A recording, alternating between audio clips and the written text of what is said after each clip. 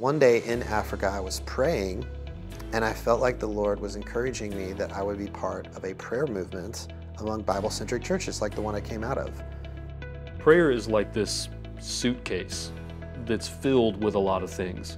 Our relationship with the Holy Spirit and the power that He gives and the gifts that He gives. These things can be daunting, hard to measure, hard to control. It can feel less like a suitcase and more like Pandora's box for a lot of churches, you know? Like, what if we really press in here, what's gonna happen? What kind of church are we gonna become?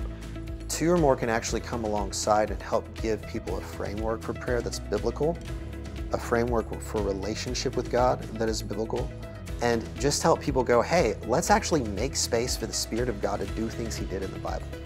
The importance of gathering together to pray and not doing it by yourself exclusively. Abiding prayer is that, hey, let's wait on the Lord and let's listen to Him.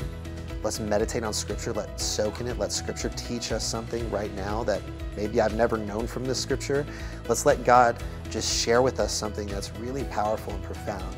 That ushers us into interceding with expectancy, because we've waited on the Lord and the Lord shares things with us and is like, oh, let's pray more fervently for this thing, for this healing, for this lost person, for this people group that doesn't know the Lord, all those things, right? And then fasting is kind of that last element that we incorporate. Fasting is a cry to the Lord for His presence and power to be manifest in us.